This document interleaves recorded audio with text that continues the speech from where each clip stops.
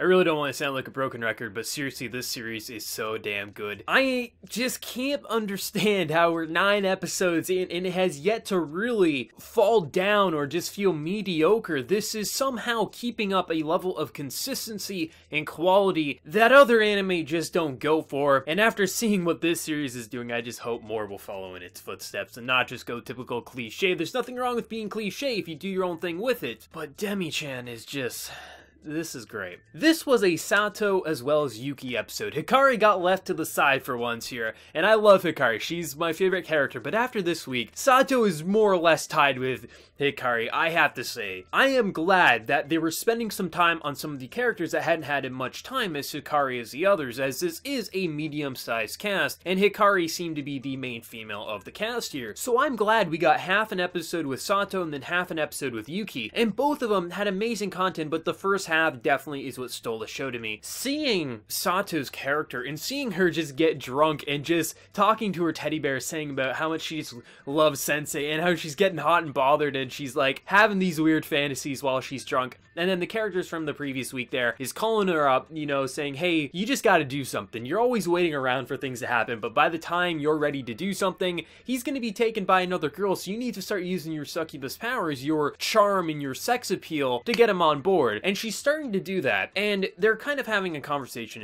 in the club room there, you know. She's talking, she's explaining how everything works, and Sensei just once again shows how much of a great guy he is. He's saying, just because you have this aphrodisiac, this like allure that if you show some skin, males immediately get attracted to you, is no different than any female. What is different from you showing your skin that has this sort of allure, this kind of sex appeal, when there are women who pretty much dress sexually to show off their body, and that gets males and females as well to get attracted to them? What makes you different? You're literally identical. That doesn't change who you are. That doesn't take away. Like, that's not what people are getting attracted to you. That's just part of what makes you who you are. And once again, that's something else that only he has ever said to her, and it just makes her fall in love with him even more. I love how they're portraying her love. As, think about it, if you were a succubus, you would have to hide because who truly loves you? Your people are just coming after you because you have this power. But Sensei puts it in such a broad light. No, that's part of what makes you who you are. Like, it's the same way with someone with nice hair or good eyes or good lips or big breasts, whatever it may be.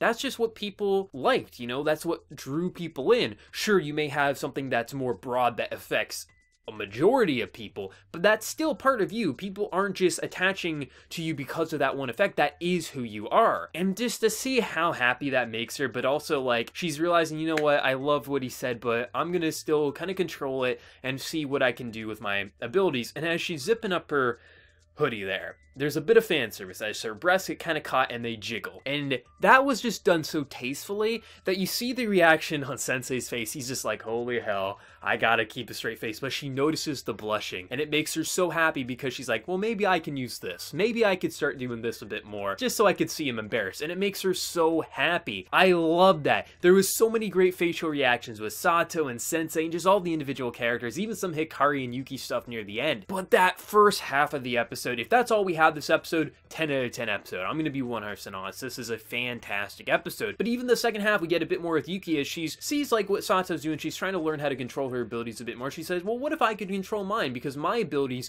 are this cool air. I can freeze things when I'm uncomfortable or I'm upset. So what if I could control it just to help people out as it is getting hotter? So there's some cute stuff there as well, some growing. But really, I think the Satou stuff is what stole the show. But I have to say, I'm just impressed. It's such a basic idea. We have like 4 demis. You would think after 4 or 5 episodes, even 8 episodes, you would use up all the material you would have for them learning about their abilities, Sensei learning about what makes them unique, but still they're taking small aspects in just different episodes. They're expanding on those small aspects and ideas, and it's making it such an amazing series. Like, seriously, there is very little to complain about this series. There's sometimes some animation dips, but minus the actual content, like, I was thinking that by the time this season wrapped up, I would feel like some of the characters got swept under the rug, but based on what they do with this episode, I don't think that's going to be the case anymore. I think by the time episode 12 wraps up, I think I'll have had enough time with each of the characters that I feel content to call this a near perfect series, to be 100% honest. Sure, if people did enjoy the first couple episodes, they're probably not going to have a lot of fun with this series. It's not going to be for them. But as for myself, I'm loving the direction this series is heading. We're almost done this season. I mean, the season as a whole is almost done, which is crazy as I've been enjoying this season a lot. There's a lot of comedy, but there's a lot of little individual hidden gems throughout the season. I've been having a blast with it. But Demi definitely is one of the highlights of the season for me. I cannot wait to see how the final few episodes wrap up. Let me know your thoughts down in the comment section below. Did you love it? Did you hate it? What was your favorite moment and why? Let me know, and be sure to hit that like button to show your support. If you're new to the channel, be sure to subscribe. So until next time, everyone, please take care and have a good one.